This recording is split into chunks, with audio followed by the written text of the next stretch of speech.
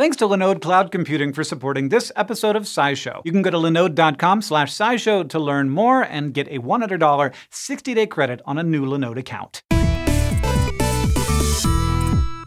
No one can argue that the COVID-19 pandemic hasn't been extremely disruptive to our way of life. But the pandemic hasn't just affected us, it's also affected the environment. For example, on the one hand, increased demand for things like masks and gloves has unfortunately led to a lot of waste in the form of single-use plastics and other materials. On the other, decreased commuting led to a dip in emissions. And there have been a few knock-on effects, like changing the weather, which turns out to be a lucky natural experiment to help us understand just how much humans are affecting the world around us, up to and including lightning storms, pandemic or no. During the pandemic, especially its first year, the amount of lightning strikes over some parts of the world, especially Europe, Africa, and Asia, decreased, and several teams of researchers have chalked that up to improvements in air quality. Previous studies had shown that air quality improved over the course of the pandemic, especially in 2020, the year when the greatest number of people stayed home. And based on what we understand, the amount of air pollution has direct consequences for lightning. That's because most air pollutants are aerosols, particles suspended in air. When water vapor encounters particles, it condenses around them, forming water drops. These drops, in turn, more readily form clouds. But the amount of aerosols in the atmosphere is key because it's this amount that determines whether the water will fall back down as rain. The atmosphere is a really complicated system, and we don't fully understand everything that goes into making a rain cloud. However, we do know that aerosols in the atmosphere give water a place to condense. More aerosols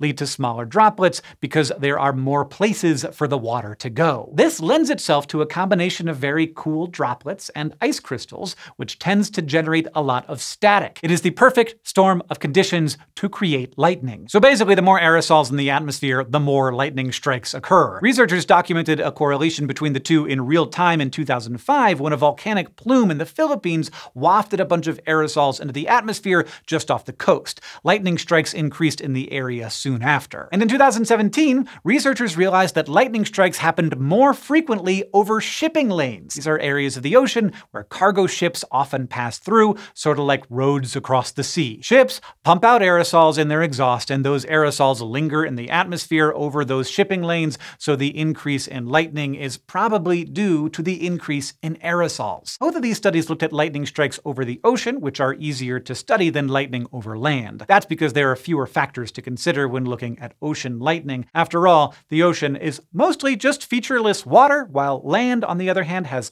factors that affect the weather. Things like topography and tree cover and seasonal changes can all affect the weather, and all of these can muddle the connection between aerosols and lightning strikes. For example, cities warm faster than rural areas in what's called the urban heat island effect. This is because cities tend to be made up of materials that retain more heat, like asphalt and concrete. Since temperature changes can affect rainfall as well, that means that rain over cities is already different from nearby rural areas, and that's even before thinking about climate change. That means we don't fully understand how much human-generated aerosols are affecting lightning strikes because we can't filter out all those other variables. Events like the pandemic, though, can bridge this gap because we know that the only thing that changed over highly populated areas during the pandemic was aerosol concentration. Temperature and all the other things remained the same, so that suggests that at least some of the decrease in lightning strikes had to be due to aerosols. And that brings us one step closer to actually being able to say that air pollution over land leads